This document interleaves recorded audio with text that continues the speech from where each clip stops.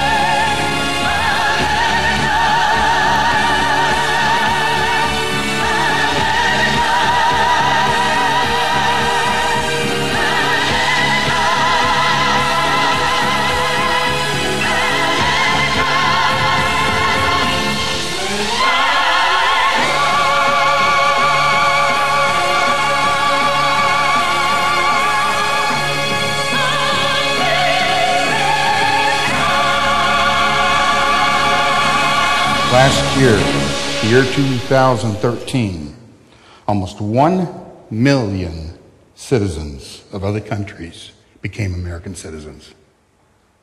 1 million. This brings the total amount of naturalized American citizens to almost 50 million. Comparing the latest figures of immigrants in different countries to the USA, the second country receiving the most immigrants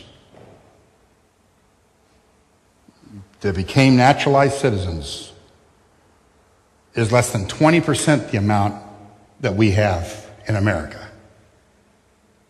5 times more than any other country. We are constantly made aware of the tremendous challenges this nation even now is facing on our southern border, as each year tens of thousands of unaccompanied children precariously cross into the land of opportunity and freedom. The USA was formed by immigrants. It's part of our fiber. That is the message that is broadcast 24/7, 365 by our national icon of freedom that sits in New York Harbor. In 1966, after spending 5 years in Brazil, Mom, Dad, and myself boarded a passenger ship in the southern port of Santos, Brazil. Destination, New York. Duration, 2 weeks to get there. I remember as if it were yesterday. I was 16 years old. So you don't get hung up on that. I'm 61. No, just kidding. Okay. 16 years old. I remember it so clearly. The ship pulling into New York Harbor. First time I'd ever been to New York. I was so excited to see the Statue of Liberty. I thought, this just like immigrants from so many that have come into New York Harbor. There stands a lady. And I had the hardest time finding her. I was so disappointed. I expected it just to be bigger than life, as you know, just like that movie there. You know, you just sort of see it right there. I had to look for it. You know, there's all this clutter of port activity and everything, and I was looking around, and of course some others were helping me out. Say, right over there, right over where? Right, oh, there it is. You know, when you see even something big, when it's surrounded by clutter. This week I was in the office early morning for our prayer time, and I was just meditating, and all of a sudden, kaboom! What is that? I looked out, there were only about 3 cars in the parking lot, and I thought, wow, what's that? There's one over there sort of facing funny. That lady had pulled in here and ran right into one of those posts there. And it was a brand new car. And she was sort of, she didn't see it. Why? All the background clutter. That's why I usually paint them yellow. Those, be careful, guys. It's painted gray. But she was looking around, see where she was going, right into the post. I mean, wow. Miss it. I almost missed the Statue of Liberty because of the clutter. It's not that big. Oh, but it's larger than life with what it represents. Even non-Americans can't watch that video clip without getting a little tingly. Because it's just phenomenal. It's a country that is just phenomenal. That's written on the base of that statue. It's part of this poem. I'm going to read the poem in its entirety. Written on the base is the last part. And I'll tell you when we get there. Not like the brazen giant of Greek fame, with conquering limbs, astride from land to land. Here at our sea-washed sunset gates shall stand a mighty woman with a torch, whose flame is the imprisoned lightning, and her name, Mother of Exiles. From her beacon hand goes worldwide welcome. Her mild eyes command the air-bridged harbor that twin cities frame. Keep ancient lands, you ancient lands, keep your storied pomp, cries she with silent lips. Now, give me your tired, your poor, your huddled masses, yearning to breathe free, the wretched refuse of your teeming shore. Send these, the homeless, tempest-tossed, to me. I lift my lamp beside the golden door. That's what inspired our songwriter to write these words. And as we end the service this morning, we'll be listening to this song. But it goes like this. In New York Harbor stands a lady with a torch raised to the sky. And all who see her know she stands for liberty for you and I. I'm so proud to be called an American, to be named with the brave and the free. I will honor our flag and our trust in God and the Statue of Liberty. If you're like me, then you love America.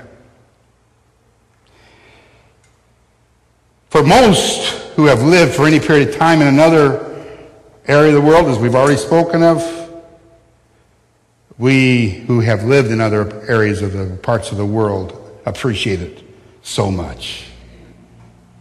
You know how very special and unique America is. Now, you may love America, you may hate America, and we're glad you're here this morning, either way.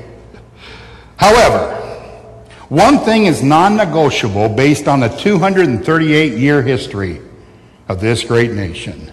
No other country in the world comes even into the ballpark of having offered more freedom and opportunities to the less fortunate than the good old USA. No other country in the world has even come close to the religious freedom guaranteed by our Constitution. No other. That's why I say, God bless America. Let's say it together. God bless America. The yearning for freedom is what brought tens of millions to this nation over the 238-year history. It wasn't by chance that America has been the beacon of civil freedom for over 200 years. It was by design. See, the framers of this nation purposely wrote the founding documents in a way that they would reflect Judeo-Christian core values. Did you catch that? I don't care how many times they try to rewrite it, that's what happened. God has blessed America because America chose God, and don't forget it. That's so important, because down the road we'll probably receive the fruit of decisions we have made as a nation. Right now we're receiving the fruit of decisions made according to Bible principle, biblical principles.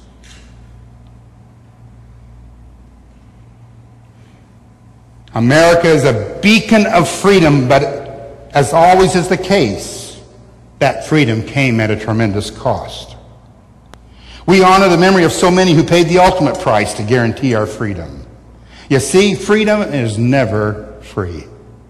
Freedom is never free. Someone always has to pay a price for freedom. When the framers of our Constitution met to hammer out civil liberties and freedoms, they sought for and received divine inspiration. Now, based on the truism that as a man thinketh,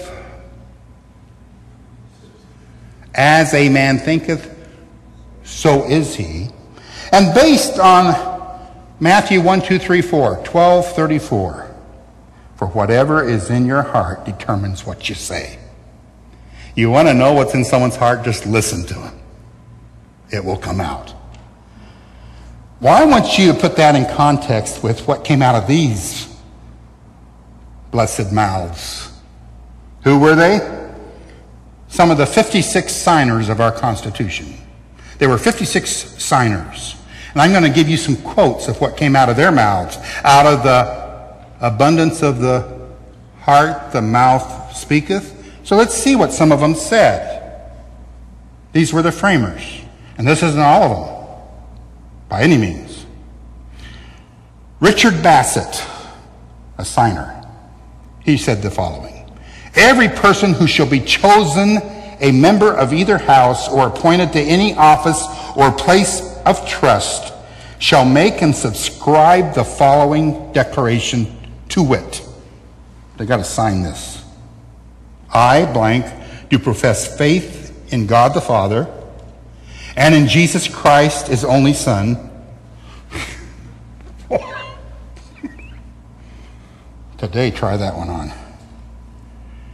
And then the Holy Ghost, D-I-N, the Holy Ghost, one God, blessed forevermore. And I do acknowledge the Holy Scriptures of the Old and New Testament to be given by divine inspiration. One of the signers of the Constitution. Quote. Another one, named Gunning Bedford. Quote. Now to the triune God, the Father, the Son, and the Holy Ghost be ascribed all honor and dominion forever. Close quote. William Blount, quote, no person who denies the being of God or a future state of rewards and punishments, translation, heaven and hell, shall hold any office in the civil department of this state.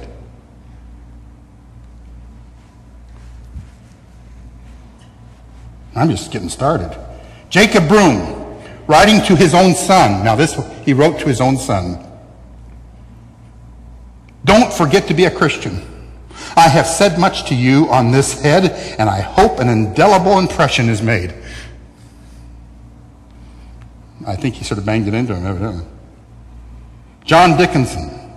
To my Creator I resign myself, humbly confiding in his goodness and in his mercy to Jesus Christ for the events of eternity.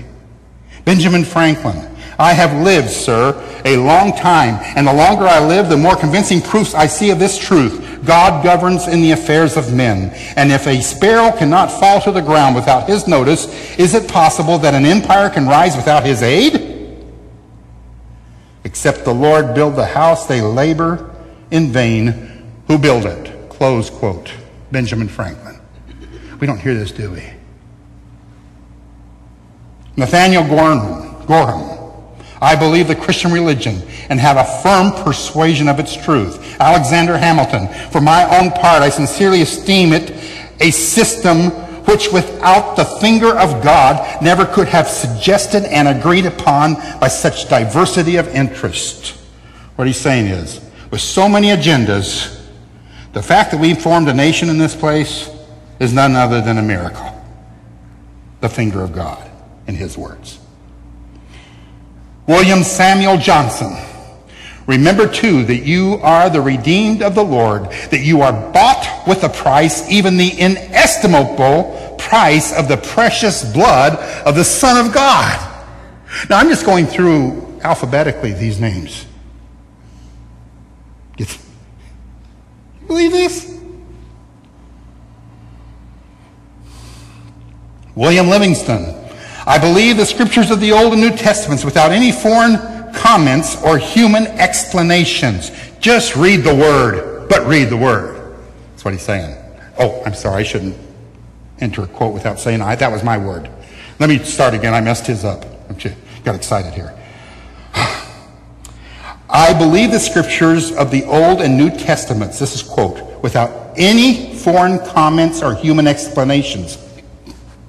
I believe that he who feareth God and worketh righteousness will be accepted of him. James Madison, quote, the belief in a God, all-powerful, wise, and good, is essential to the moral order of the world and to the happiness of man.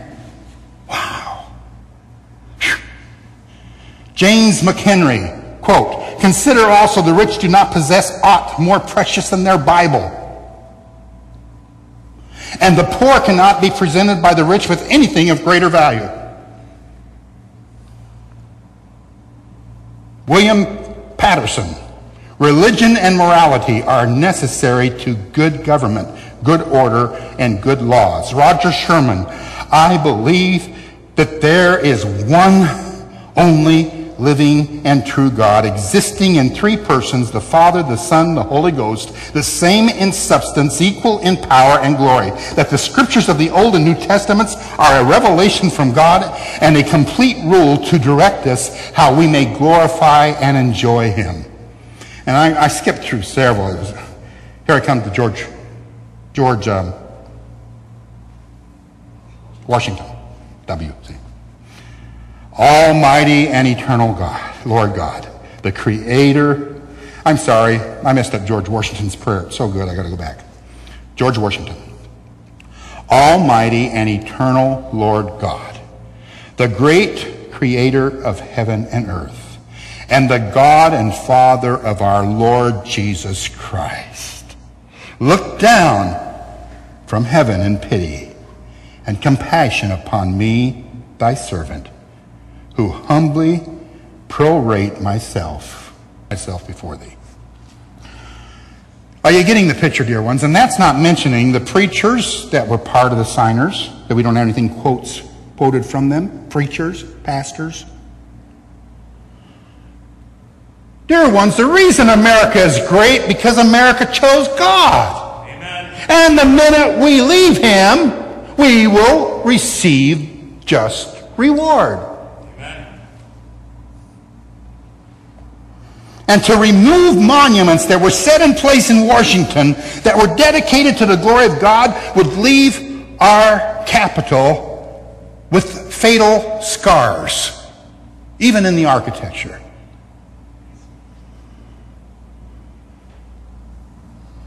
God is as much a part of American fiber as apple pie and baseball. God of the Bible. Amen. God is mentioned throughout all of our founding documents. And even though there are so many attempts today at rewriting history, His story is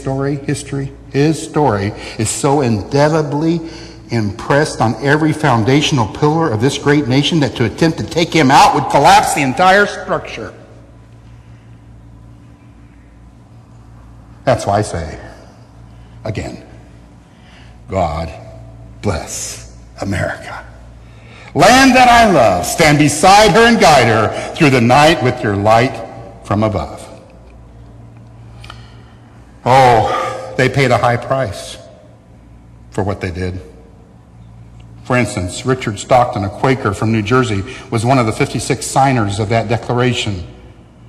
He helped to construct the Quaker Meeting House near his home in Morven, New Jersey. Stockton was a prominent lawyer and landowner until the day that he signed the Declaration. The English army routed him and his family from their home, and he was imprisoned as a traitor to the crown. As a result of his harsh treatment, his health was broken. After his imprisonment, he returned to the burned and sacked remnants of his home and died there 4 years later at the age of 51. You see, freedom is never cheap or free. 5 of the signers were captured by the British and tortured until before they died. 12 had their homes ransacked and burned. 9 either died from war wounds or from hardships suffered in the war. So no national icon better summarizes the freedom and the high price paid for our freedom than the Statue of Liberty. When citizens of other world countries become naturalized citizens, they receive with their citizenship rights and privileges guaranteed by the Constitution for every single citizen, independent of gender, race, national origin, religion, age, marital status, or disability. Everyone has equal rights and privileges and responsibilities. Everyone. In the words of that Russian-born Branson philosopher, today he's in Branson, Yakov Smirnov,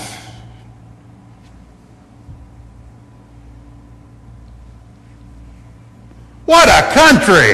Of course, he says it differently. What a country! It's what a country.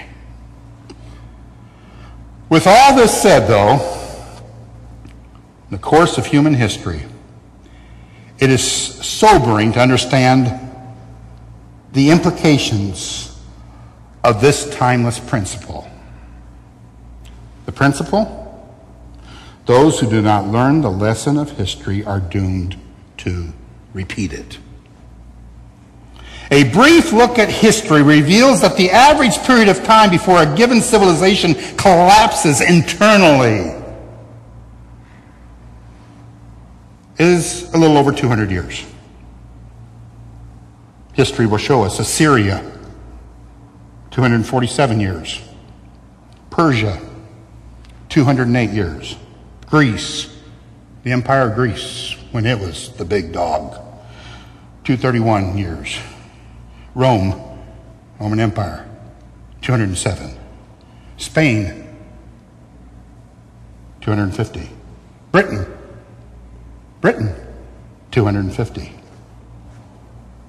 The average of those I mentioned, 232.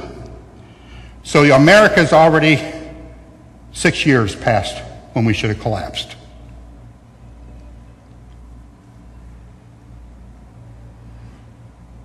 Better wake up. Put God on the throne of your life. You need Him. America needs Him. God bless America. Bring us back to our roots. Many of us in the sanctuary this morning that have white or missing hair. Amen. Have been amazed at the speed of moral decay that has taken place in our country.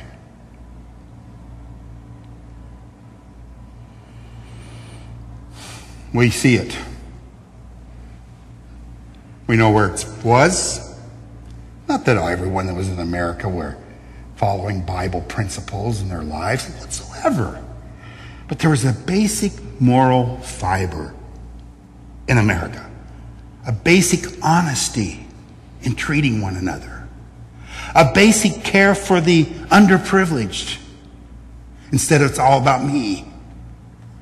And we've seen the slide.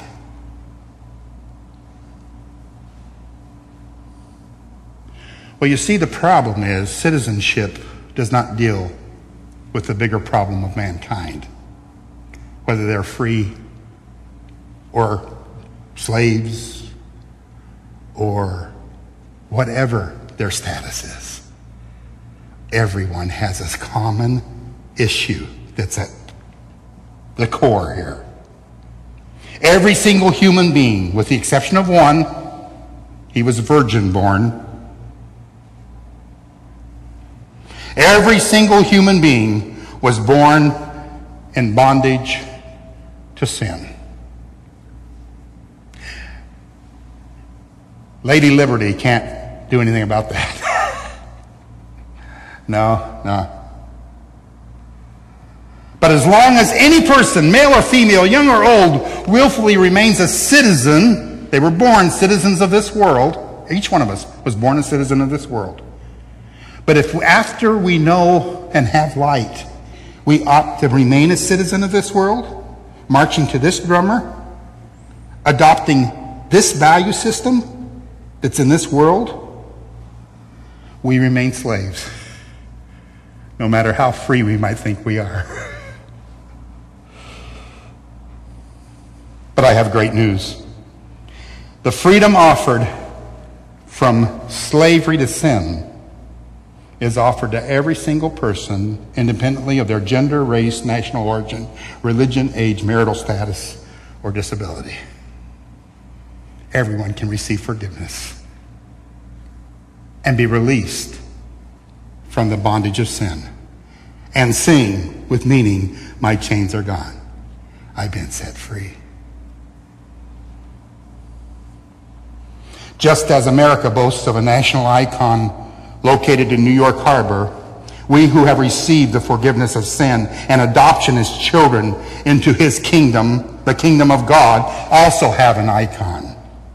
This icon has stood unchanged, unaltered, untouched, unbothered, undamaged, unscathed, unharmed, and intact for more than 2,000 years.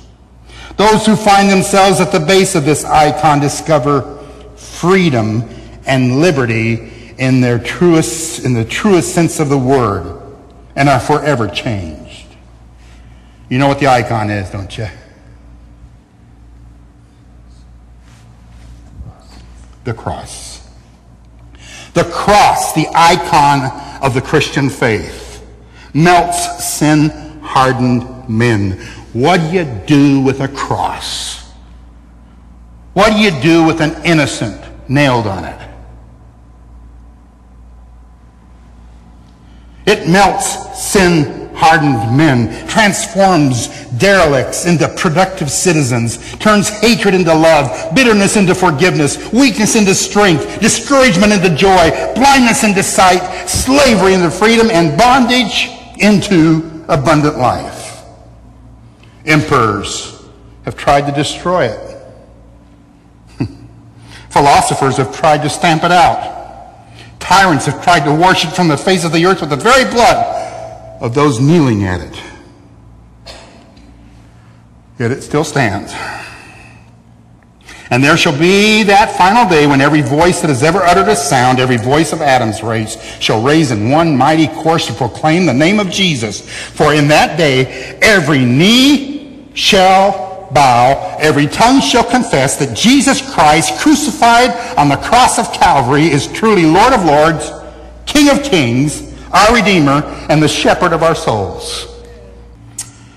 We could go visit Ellis Island tomorrow by flying to New York and catching a ferry boat. The cross, it's a problem. You see, the cross of Jesus probably had been used many times before it was used for Jesus. And probably many times afterwards, until the nails had splintered up the wood so much it wouldn't hold the nails. So how do we have an icon?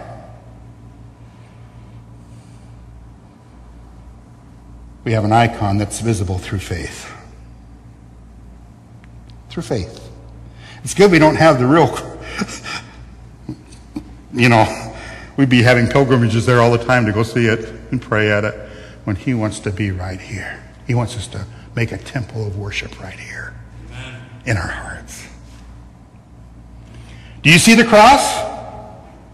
Do you see it? Well, not the I'm talking about the cross of Christ. That it's necessary for you to acknowledge as the only way you can have forgiveness, abundant life. You see it. You see him, more importantly.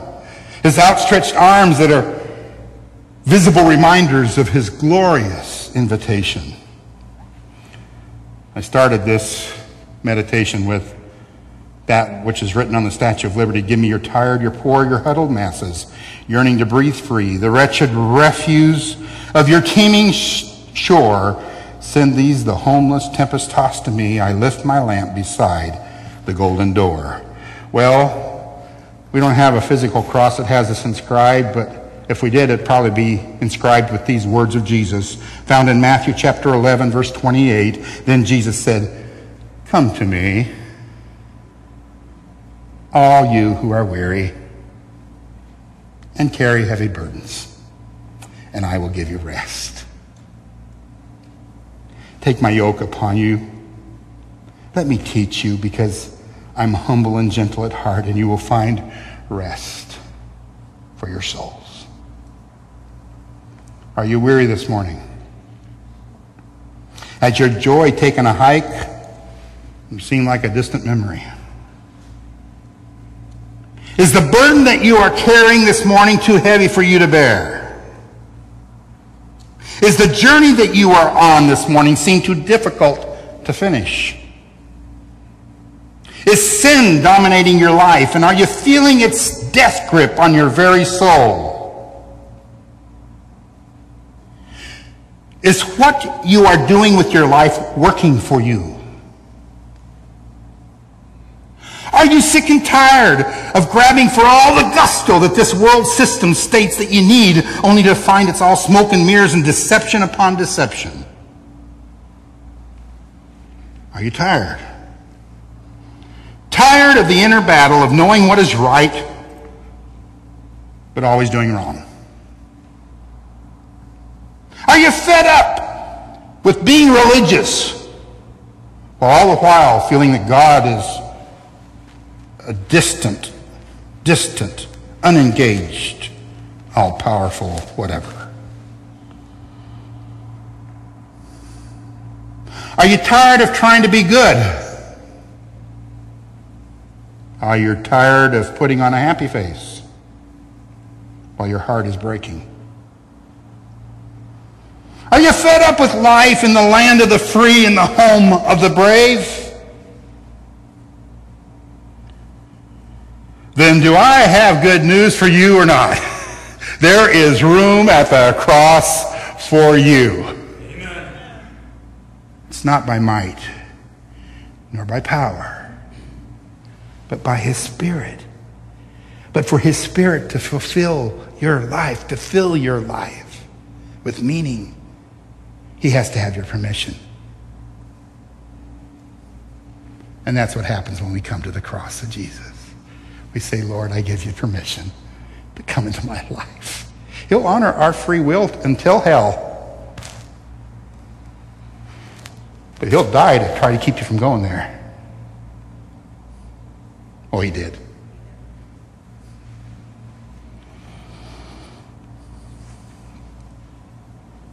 See, to enter his kingdom, a lot different than now the green card bit, We have the blood red card. The green card, oh my, what hoops you have to go through, what courses you have to take. When we got our green card in Brazil, it took us 3.5 years, and we had to sign all kinds of disclaimers that we won't work there, earn any money in Brazil. I mean, it was crazy to get our green card in Brazil. It's what nations do. Got to go through all these hoops and all these requirements. At the cross, one requirement is for you within your free will to say, Jesus, I come. Forgive me, a sinner. Come into my life.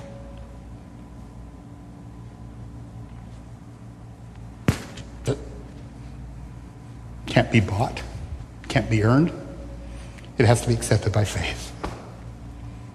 And the invitation is open today for you. We're going to watch this last video clip. And if you would like to come forward, I invite you to do so.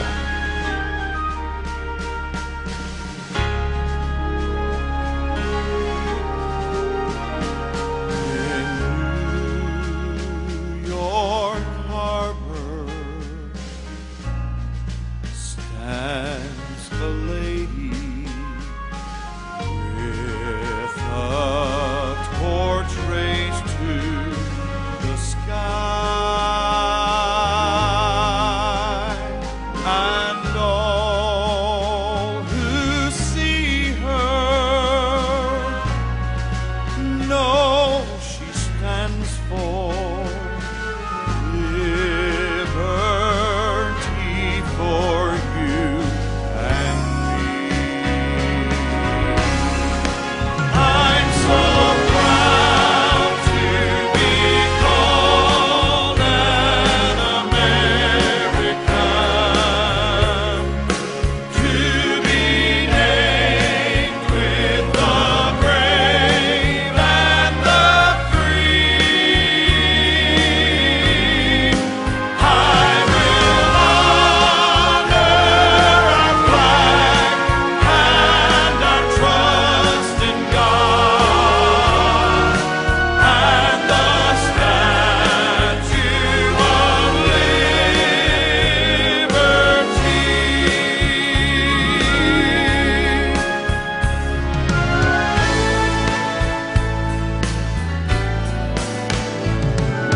Along the Golgotha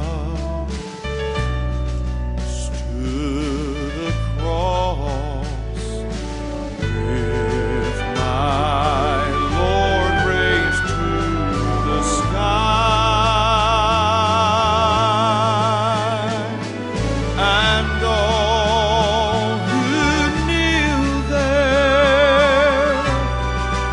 live forever, as all the saved can testify.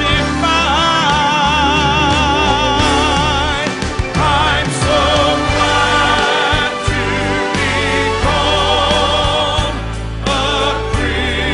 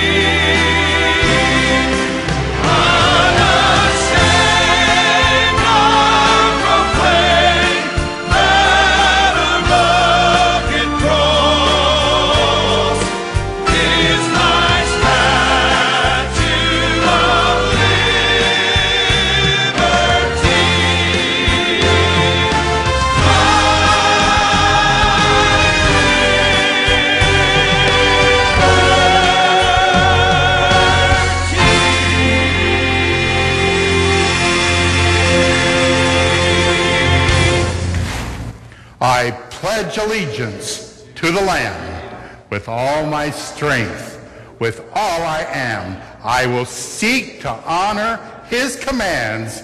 I pledge allegiance to the Lamb. Dear ones, as you leave, this music will be playing. Now may the wonderful love of God, the marvelous grace of Jesus, fellowship of the Holy Spirit accompany each one to their homes. For it's in the precious name of the Lamb, which takes away the sin of the world, we pray. Amen. God bless.